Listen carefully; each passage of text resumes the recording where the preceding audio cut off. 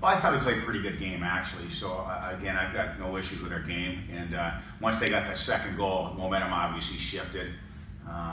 But, again, I can't ask much more of our guys. I thought territorially we played well. We had scoring chances. It was a pretty good hockey game.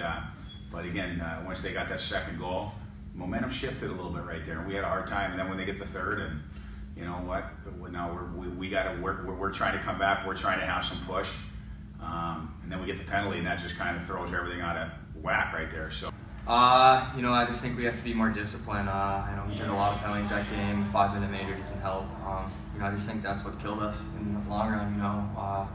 Having that many penalties, we only have 2 sets of penalty killers, so they're getting tired, and that wears on our penalty kill. Yeah, I mean, it was a good first half. I mean, I don't want to take anything away from our first half. It was a good first half, but it still stinks. It was a game at home we lost tonight, and it was in the grasp of our hands. We had a 2-1 lead, and we lost the game. So I can't sit there and analyze everything right now.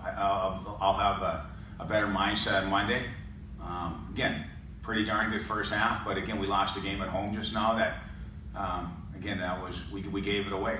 I thought we had really good pushback, and I thought a lot of us were bought in after the penalty kills. There's some fight in this team, and a lot of us feel like we can be a great team, not a good team, and we just got to embrace it.